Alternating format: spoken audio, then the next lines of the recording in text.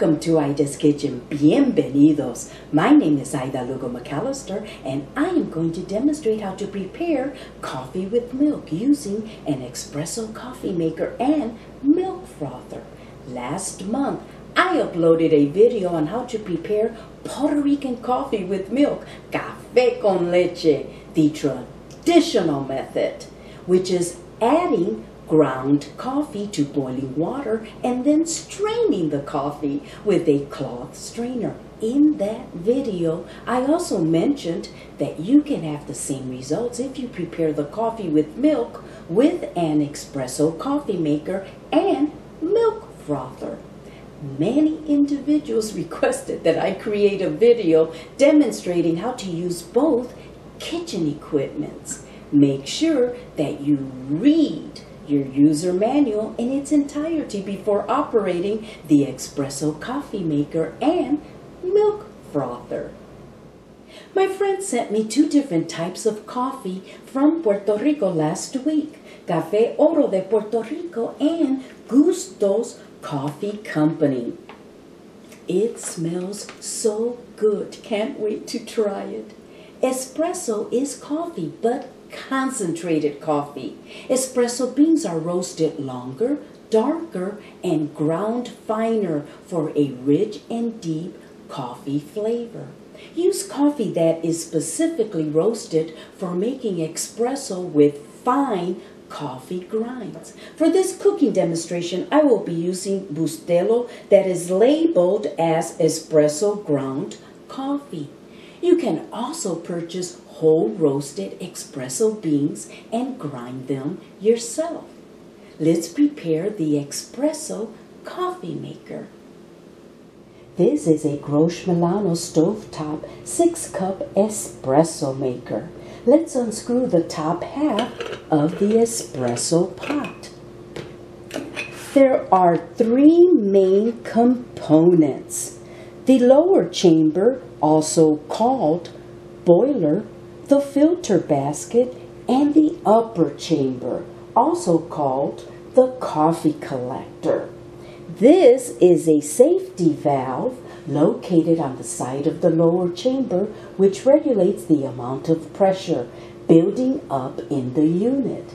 The bottom of the upper chamber has a silicone gasket seal that can be replaced if damaged. We can now pour the water into the lower chamber just below the safety valve. You can see the safety valve inside the lower chamber. Insert the filter basket and fill with ground coffee.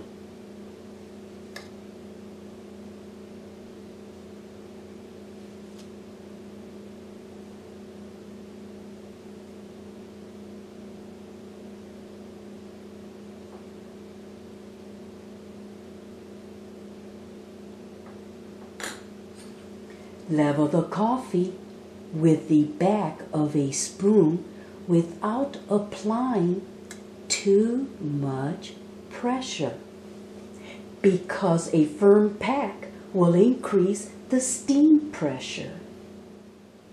Remove any coffee grounds around the rim before screwing the upper chamber on tightly.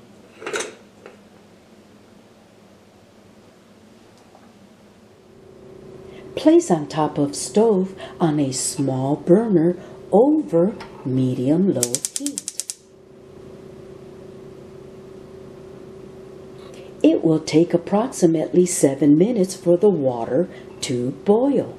Once the water boils, it will generate steam, and the steam will create enough pressure to force the water into the coffee grounds and then into the upper chamber to collect the finished espresso coffee.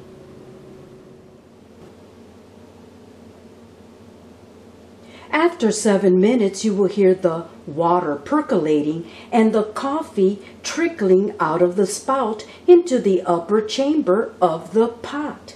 The coffee is thick and dark. Close the lid to complete the brewing process.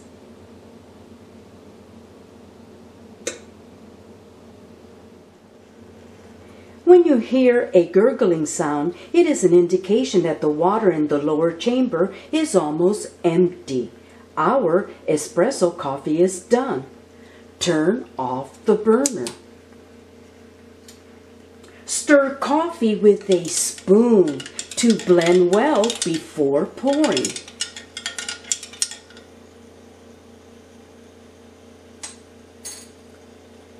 The entire espresso making process takes at least 6 to 9 minutes.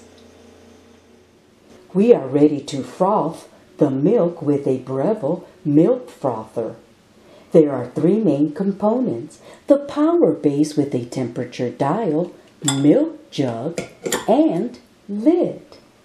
The milk frother comes with 1 disc for lattes and another for cappuccinos. I inserted the cappuccino frothing disc inside the milk jug. When using a milk jug frother, you will be able to froth and heat milk at the same time. As I mentioned earlier, I inserted the cappuccino disc inside the milk jug. Let's pour 1 1/4 cups of whole milk, making sure that the milk is between the minimum and maximum measurement markings. The milk should be cold, and whole milk is recommended for a smooth and even foam. Cover milk jug with lid. Make sure it is securely attached. Turn the start-stop dial to desired temperature. Whether you plan to froth milk for a latte or cappuccino, select the temperature within the optimum milk temp range. I normally select the temperature just over the 140 degrees Fahrenheit mark. Press the start-stop button to start the frothing process.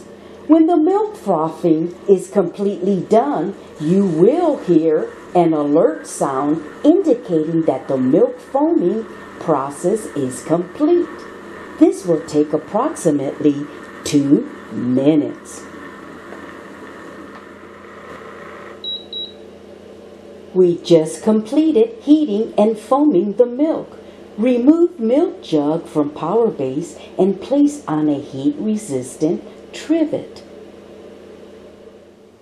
I removed the lid so that you can see the foam on top, and when you tilt the milk jug, you can see the heated milk at the bottom.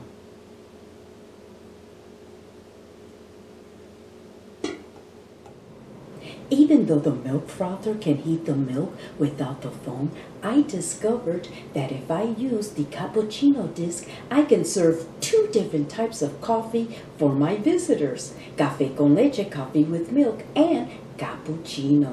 Let's prepare 1 cup of coffee with warm milk and another cup of coffee with warm milk and topped with steamed milk foam.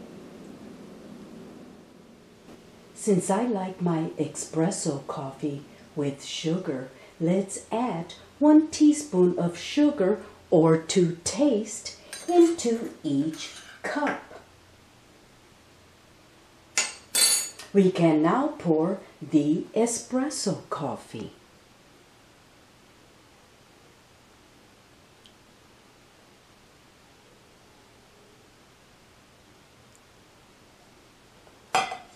Let's pour the warm milk according to your liking.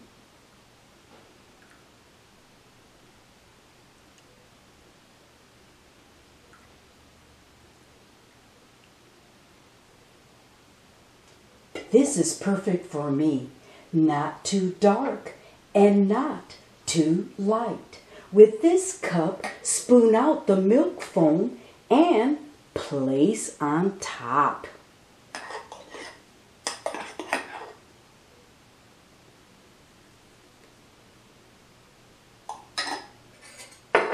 Stir to combine all the ingredients, and this is optional.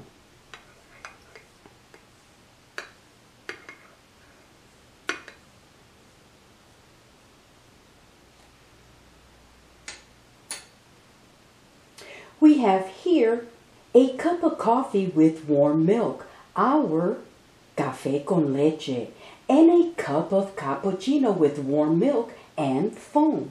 Enjoy! I just finished making 2 different types of coffee with the same milk prepared in the milk frother. Let's taste both cups of coffee.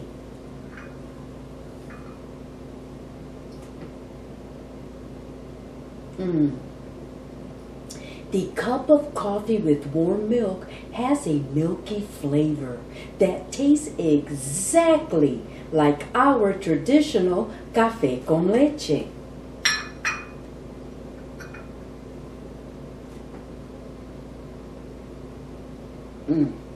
The cappuccino coffee is much creamier due to the steamed milk foam. Both cups of coffee have a rich and deep coffee flavor. I hope you have enjoyed watching my YouTube video on how to prepare coffee with milk using the Espresso coffee maker and milk frother. Thank you for watching my YouTube cooking video. Please share, like, and subscribe to my YouTube channel. If you would like a copy of my cookbook, visit my website, idaskitchenboricua.com, and click on the cookbook tab. My cookbook is a bilingual Puerto Rican cookbook, and it contains 42 authentic Puerto Rican recipes that I learned how to cook while living in Puerto Rico. This side is the English version. If you flip the book over, the other side is the Spanish version. Again, thank you for watching my YouTube cooking video.